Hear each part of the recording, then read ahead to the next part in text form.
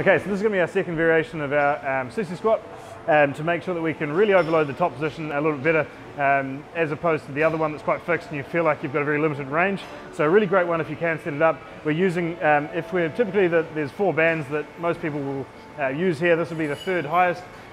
Just try find the right band for your weight, because if it's going too heavy and you're getting pulled forward, it's not really particularly advantageous. So if we can just make sure that we've got the right band there, we're not getting pulled forward too much. I want to make sure that we're walking ourselves back enough that we've got enough tension on our quads there. We're driving the weight down through our heels, trying to keep our body as upright as we can. So as we go down on this rep, we're trying to still focus on flexing as much from the knee and not focus too much or not bend too much from the hips. So you can squat down there, pressing those knees forward, trying to get that flex on the bottom like a normal squat, and then drive up, and we're getting that squeeze at the top. So with all that tension against that quad there, you're going to get a really nice contraction at the top of the rep. Little squeeze through. I get you stop a little earlier at the bottom. We just want to make sure that pelvis is nice and stable.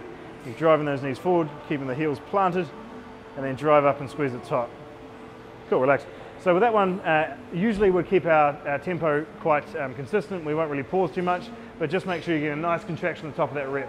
If you are having issues with your leg extension, this will be one of the variations that we'll bring in to focus on actually still getting contraction, that short range, without too much knee pain. So it can be a nice variation there too, but what we want to do is just make sure that the body's nice and upright. We're allowing ourselves to isolate the quad and then finding that position enough to make sure that we can use the band to really squeeze that position at the top.